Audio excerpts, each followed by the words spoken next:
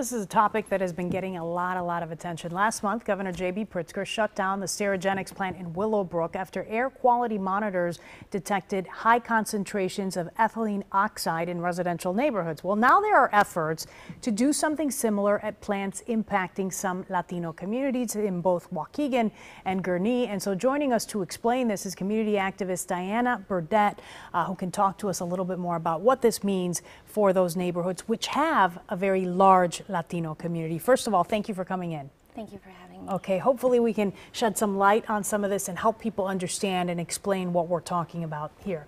First of all, let's begin with Willowbrook and what happened there. As I said, Governor J.B. Pritzker shut down that plant because of this report that came out and talked about ethylene oxide. Explain, first of all, what that is, where it's coming from, and what it causes for people. Sure. So ethylene oxide is a colorless and scentless gas, and it was reclassified in 2016 by the EPA to be a Class 1 carcinogen and mutagen, which means at any level it will cause cancer.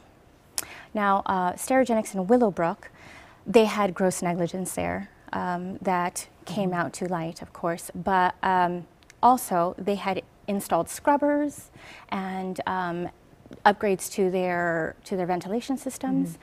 But when the ambient testing came in, they noticed that the ambient air levels were very high. We're still very high, yeah. Yes, very high. So what is the issue is that the scrubbers and the ventilation system upgrades will eliminate quite a bit from the areas that are ventilating, that are the areas that are sort of the immediate areas. Exactly, that are sterilizing. And so the fugitive emissions, which are the ones that are coming out of pipes or when the truck is connected, those fugitive emissions aren't being controlled. And those fugitive emissions are the issue. Ones that caused the issue there. So then from that story in Willowbrook, which, you know, we've all seen the video, and I think we have a little bit of it, of people picketing, people trying to get attention to it. Yeah. There have been protesters out there, and this has gone on for weeks and weeks and weeks to try to get the EPA to do something, the state to do something. And so what you guys learned from that story is that there are two plants, one in Waukegan, one in Gurnee, that are emitting sort of the same chemicals that this plant in Willowbrook was emitting and actually became part of the news cycle on. So explain to me what you're seeing in these communities. So then we go to the Lake County communities, and we have two facilities, and the facilities are emitting. They're permitted to emit. There are reports that say that they are self-report their own emission levels, and they're permitted to emit because the EPA never actually updated the regulations to the 2016. When they reclassified it, they never updated the regulations. And so they're permitted to emit a specific amount certain level. Okay. And you believe that this is enough to cause issues for the people in those communities? The EPA's own self-findings state that it's a Class 1 carcinogen. At any level, it will cause cancer. Okay, and so what have you noticed in those communities? Because as I said, these are highly Latino communities.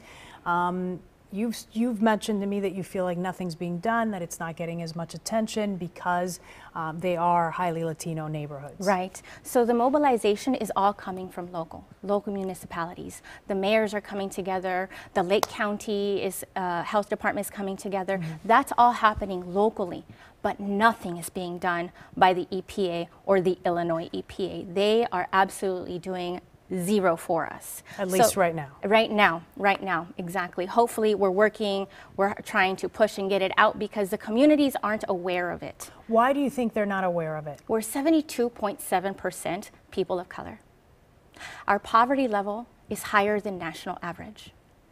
And these are all the fence line communities. Park City, North Chicago, high percentage in people of color and high percentage in poverty level and below. Is it that the information is not being afforded to them or offered to them? It was never given. It was never given to them? It was never given until the community itself came together and started providing the information. And so are people receptive to it? Because I know one of the issues too is that a lot of the Latinos who live in that neighborhood also are employees of some of these plants, and so that makes it a little bit more difficult. Yes, the employees employ up to, the facilities employ up to 200 people. And so it makes it a little bit more difficult for them to be receptive of the information because then we're challenging their food. the food that they put on their table. But it's not about shutting these facilities down. We don't want to shut the facilities down. We want the EPA to regulate and change the systems in which they actually sterilize. That's what we need. Okay. We need to upgrade the systems, and we need to change ethylene oxide from being emitted into our communities. So it's just a way to raise awareness for people. Yes. How can they get involved if perhaps they're watching this or they live in those communities and want to get a little bit more information? Because obviously we can only offer a certain amount in our time frame. Right. So where can they go? Are there websites? What would you require? Clean Power Lake County has a website. Clean Power Lake County has a Facebook. We have a Twitter, and it's all going to have recent information. They can connect with me specifically also. I am putting out all the information that I possibly can. It's all information that is scientific based. So it's coming off of the EPA, it's coming off of the Illinois EPA. I'm getting information from the Illinois Department of Public Health in regards to the incidences of cancer, because those are also elevated. All of that information, I'm just taking it in, and I'm breaking it down and simple. I'm making it more simple. And offering some help in Spanish for some of these folks as well. Okay. Yes. Thank you so much. We appreciate it. Again, her take as a community activist on what's happening in the neighborhoods of Waukegan and Gurnee, I should say, and some of the plants, facilities that are in those areas. So we appreciate it. Thank you. Okay. Next year.